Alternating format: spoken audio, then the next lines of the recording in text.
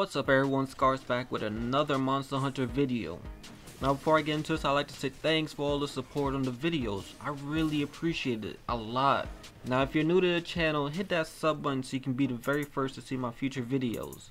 Now what we'll be looking at today is how to get the melding material Gleaming Streamstones. Now what this will do is take decorations of your choice to fuse them and make different ones. Now this is only an example, let me show you.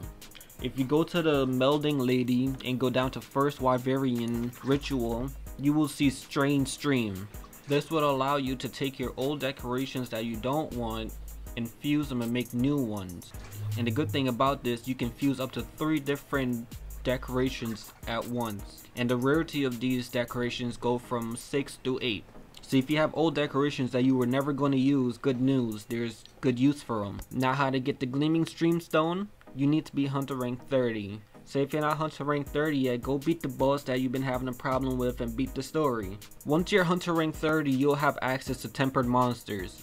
Tempered monsters are just monsters that are enraged and does a little bit more damage. You can get these missions by getting research points. The more research points you have, the more of these missions you will get. So once you have your tempered monster mission, you can launch it and try your best to get the material.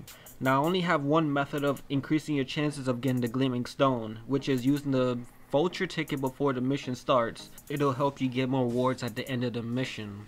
Now getting into this, you need to bring your A game, your best equipment, weapon, everything, because you do not want to be in this mission for 10, 15, probably more minutes and lose basically, so you get nothing. So if you plan on doing this by yourself, go ahead, but the best way to do this mission is with a team online or with a friend that you know is really strong, because you will have a hard time taking these monsters out, especially if you have to face more than one tempered monsters. Like in my position where I have to fight Valhazak and Odorgaron. I'm pretty sure I'm butchering his name.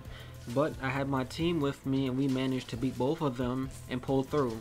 And I managed to get 2 of the Gleaming Streamstones at the end of the match. So if you are confident enough and you have a mission that lets you fight more than one of the tempered monster, then do that because it'll really help out. So if you enjoyed the video and it was helpful, hit that sub button and also leave a like. And share the video too if you think it will be helpful to someone else.